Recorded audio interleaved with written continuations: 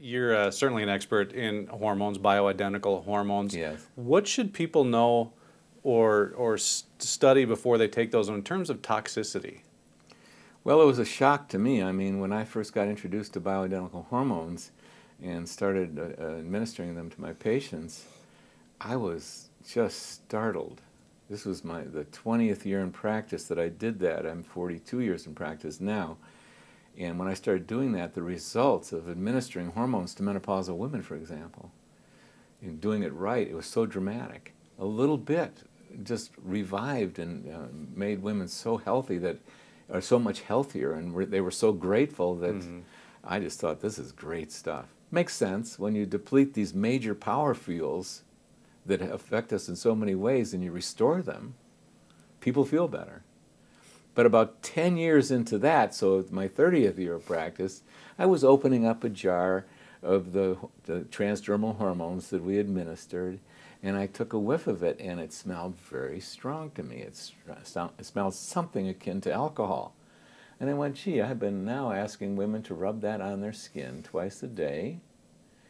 And I'm a holistic doc, and I know that a lot of people can tolerate a lot of toxicity. But this is a strong, something's in there strong. And then I did the investigation of what was in there. And what you need to know about adrenal and gonadal hormones is 90% of them are fat soluble. They're not water soluble. You put those hormones in water, they sink like a rock to the bottom. They're fat soluble. And not only that, when you look at the physics of it, the chemistry of it, they're very poorly fat soluble. So in order to put them in a jar and be able to stick a scoop or a syringe to administer the exact same dosage every day, you've got to dissolve them. Well, what are people using to dissolve them? And I went on to learn that when you're looking at a jar or a pump bottle or whatever you're looking at of hormones, they are 99.7% carrier, it's called, the stuff you put the hormones in. There are only 0.3% actual hormones in that bottle or jar. Just a little more, just a little less. Why does that have to be so much carrier? Because these things are not soluble, and they take a lot of solvent to get them in there. So the next question came to me is, oh, well, what solvents are they using? And I looked up the solvent profile, and I went, oh, my God. And, you know, the compounders even, this is coming from compounding pharmacies. And you look up the solvent profile there and the chemistry thereof, and there's been medical articles written about the toxicity of what's in those carriers. Like chest surgeon, there's a chest surgeon who has an article out there. His patients had an adverse effect to sulfidine. And I believe that's the name of it, but it's the cream that they put on burn patients. And that's in a carrier.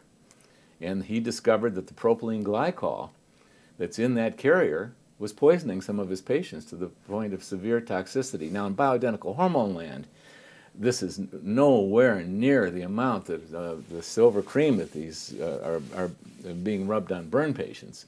But it still points out the toxicity, and anyone in holistic medicine will know there's canaries in the coal mine that tell us a small amount of poison can make some people really sick, and if it's making them sick, it's making us sick in just a slower way. Well, any of you, I used to love working on my cars when I was a teenager in my 20s. And I used to love all the tasks of it, even rebuilding an engine I once did. It didn't run too long, but I sure enjoyed it. I learned better have a mechanic rebuild that engine rather than me. But the thing I didn't like was emptying my radiator twice a year, which you had to do in Michigan, because the antifreeze was caustic to the hands. My hands would turn white whenever, well, that's propylene glycol. And so what is one of the principal solvents and absorption enhancers used in a lot of these compounded, and especially the pharmaceutical companies have come out with their own version of bioidenticals. They're using estradiol in the case of estrogen, they're not using bias, so there's all kinds of problems. But when you look at the solvents they're using, they've got alcohol, carbopol, propylene glycol, diethylene glycol. I mean, it's a scary list. So when we discovered that, we went searching, well, is there anything a woman could rub on their skin that wouldn't have toxicity? I don't want, first do no harm. And I have a massage therapist. I've loved massage therapists all my life, and I asked my massage therapist, what are you using? And he told me, and we eventually put together a combination of organic oils, and this is what I'm really suggesting, is get those carriers to be organic, for one thing, because they're readily available, and you'll have to put them in oils. And the downside is you're going to deal with a suspension.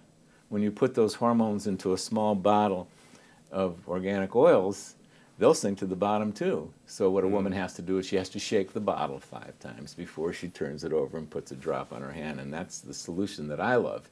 But there's no toxicity, there's no solvents in there. I once had a compounding pharmacist tell me, well, I like your little bottles there, and the oils are a nice delivery system. We all like those oils, and they're organic. But why don't you let me put it up in the solution for you?